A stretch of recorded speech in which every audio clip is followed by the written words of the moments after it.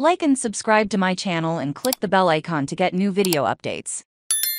Gordon Ramsay's new Suburban Chicago restaurant opens next week. Gordon Ramsay's new Suburban Chicago restaurant will officially open next week. The newest location in downtown Naperville is slated to open Tuesday, making it the second Ramsay's Kitchen restaurant in the Chicago area. Offers an all-day dining restaurant, according to in a recent statement. The restaurant aims to provide a glimpse into Ramsay's personal cooking, with articles honoring the celebrity chef's most inspired, talked about, and loved dishes from his distinguished culinary career, and travels.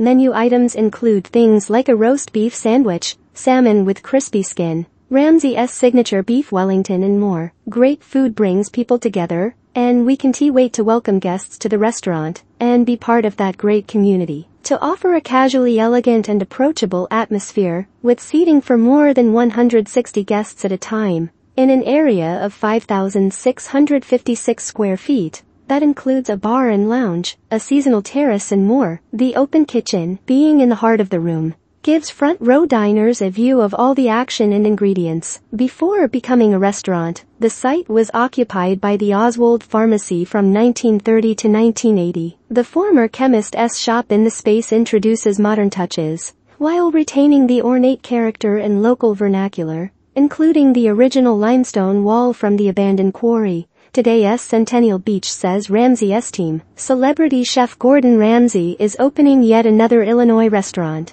this time in the western Chicago suburb of Naperville. Ramsay previously opened Gordon Ramsay Burger in Chicago in December 2021, and also plans to launch another concept called Hell's Kitchen in Chicago.